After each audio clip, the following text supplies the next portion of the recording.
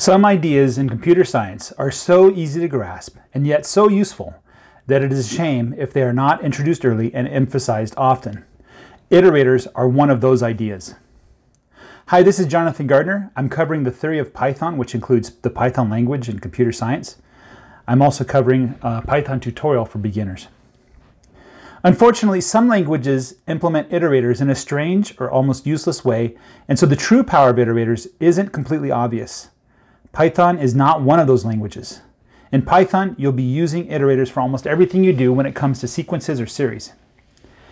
In addition, once you understand iterators, you'll be only a short step and a skip away from understanding full-blown functional programming, comprehensions, and truly understanding the depth of the for statement. Buckle up, put your hard hats on, let's dive in. Before we begin, let's review. You should know what functions are in Python. You should also know about the if statement and while loops, as well as exceptions. If you need to review these topics, I've already made videos on these subjects. I'll wait for you to come back. In this lecture, we're going to cover what an iterator is, what an iterable is, the iter function, as well as the next function. The next lecture will cover generators. Generators are really interesting. What is an iterator?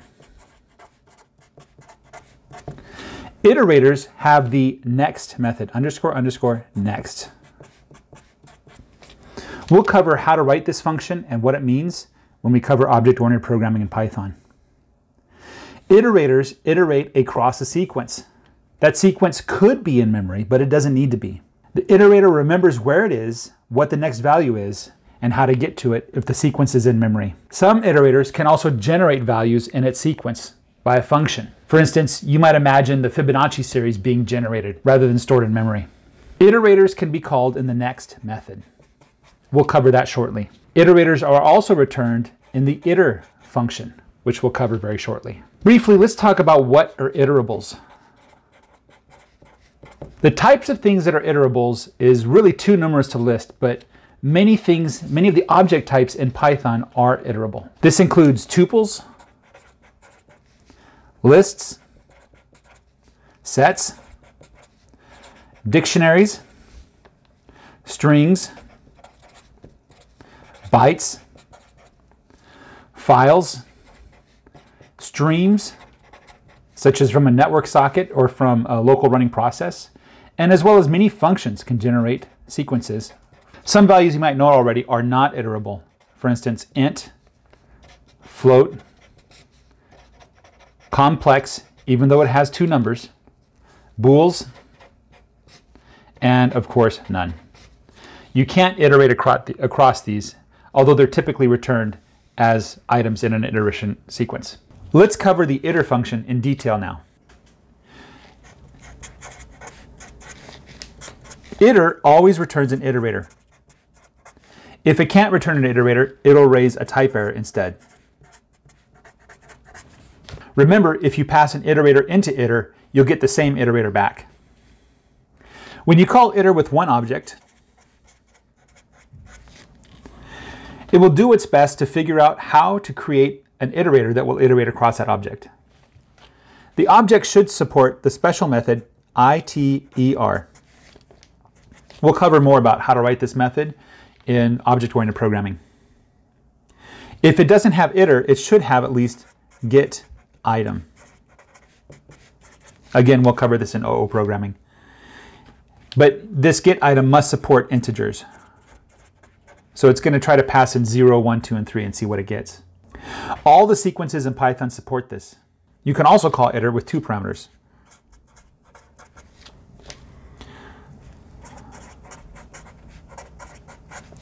The first parameter is a callable, a function, and the second parameter is a sentinel value. This iterator will continuously call function for every item in the sequence until it sees the sentinel value returned. When the sentinel value is returned, it'll raise stop iteration. I've never used this in practice, but I see some use for it. There's different types of functions you can use. A trivial example is a function that returns the same value. This would just render the same results as an iterator. Maybe you rely on some non-local variable, in which case you would need a creator function that defines the function with non-local variables, or maybe it relies on globals. In this case, the function, even if you had two iterators with the same function, they would be returning the same state. Or perhaps there's some external thing. A stream, a network socket, a file, an external program, a device. Along with the iter function is the next function. The next function takes a single iterator as an argument. It returns, as you might expect, the next value in the iteration. If there are no more values, it will raise the stop iteration exception. Stop iteration is an example of an exception that isn't particularly exceptional. Everybody expects that finite sequences will have an end. But when you're writing your code, it's really trivial to write code that pretends there will always be a next value. When this exception is raised, it continues with the following code. You can also call next with two parameters. The first parameter is the iterator, and the next value is a default value. It will return default when there's no more values in the sequence.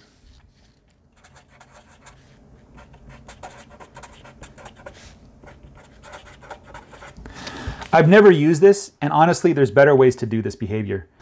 Note that iterators all support the __ next method. However, it's considered rude to call that. It used to be that you had to call the next method on the iterator in Python. This is no longer supported in Python 3.7. Let's do some examples.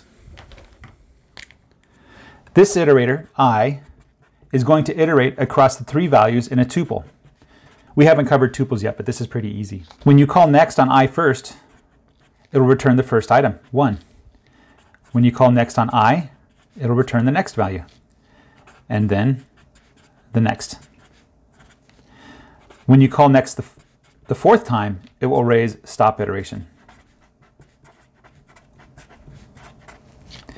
And of course, if you continuously call next on I, it'll keep raising stop iteration. You can see how putting these next statements inside of a while loop and trying and catching the stop iteration exception can allow you to iterate across any kind of sequence. The range function is an important function in Python.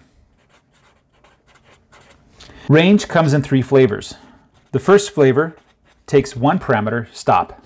It is a sequence from 0 all the way to stop, but not including stop. The second flavor, you can specify start and stop. This represents a sequence starting at the starting value and ending at the stopping value, but not including the stopping value. And the third flavor, you can specify the step. Start, stop, and step. Note that range is not returning an iterator. It's returning an iterable. So if you want an iterator, you would have to use the iter function on the returned range. As an example, let's say we specify R is the range starting at 10, going up to 30, and stepping by 5. We create an iter for that range, and we call next on that iterator. This will return 10. When we call next again, it will give you 15 because it's stepping by 5. When you call it again, it will give you 20, and again, will give you 25. If you call it again, it will not return 30. Instead, it will raise stop iteration. In Python, sequences or ranges specified here or in slices start with the number and return that first, but they do not include the last number. That's a consistent pattern.